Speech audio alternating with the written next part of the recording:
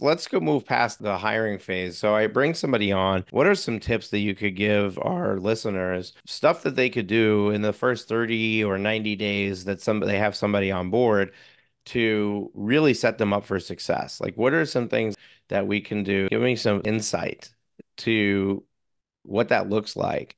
And I mean, sometimes there are things that we just don't think of, but being in the business, you have an inside track and you can be like, all right, listen, you know, in the first 30 days, you should make sure to do X, Y, Z or whatever it is, right? So, what are some of those things that we should be doing after we hire somebody to really set them up for success and to hit the ground running?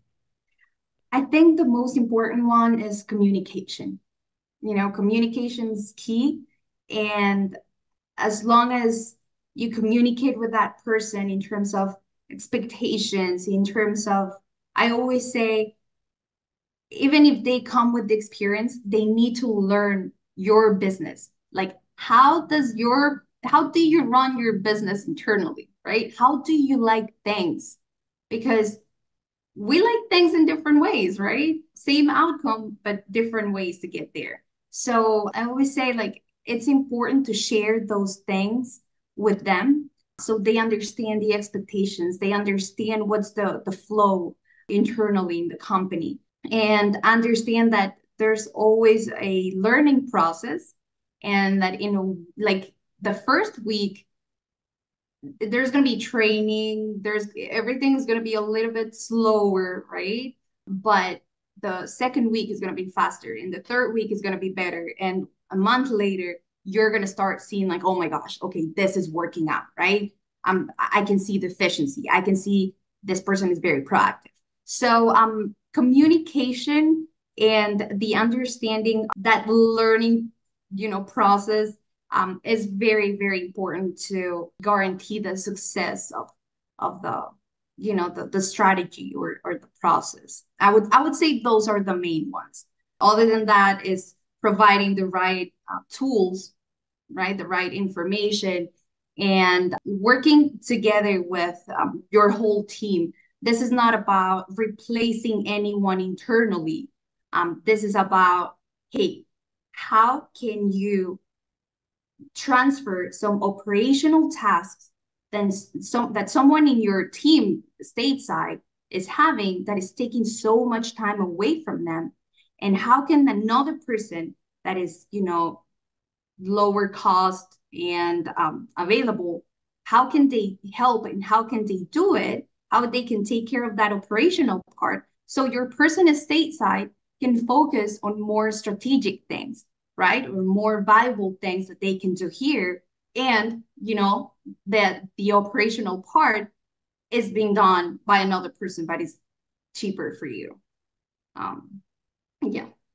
Yeah, absolutely. So, communication is important. Also, giving them the right tools for the job is another one.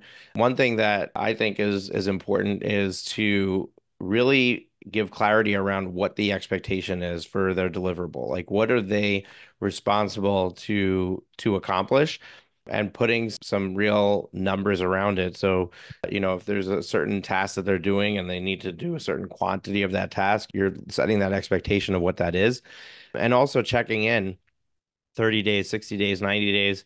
How are they doing? And giving feedback, allowing them to become better at what they do by providing that feedback. Often we just kind of let things coast along and we let something bother us, but we don't say anything. And it festers, right? It becomes worse because we're just letting it sit there. You have the ability to get in front of it, get ahead of it by just communicating that. There's a great book called Radical Candor by Kim Scott.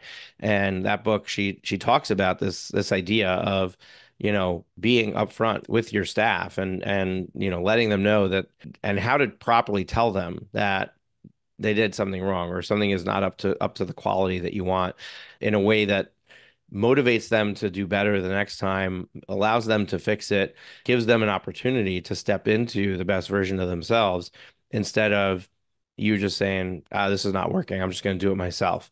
And that's really a trap that a lot of us fall into is when, we try to outsource something to somebody, we try to hand off a task.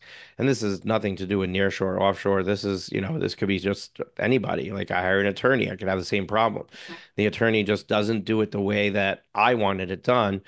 So at that juncture, we have two options. One is I take it back and do it myself.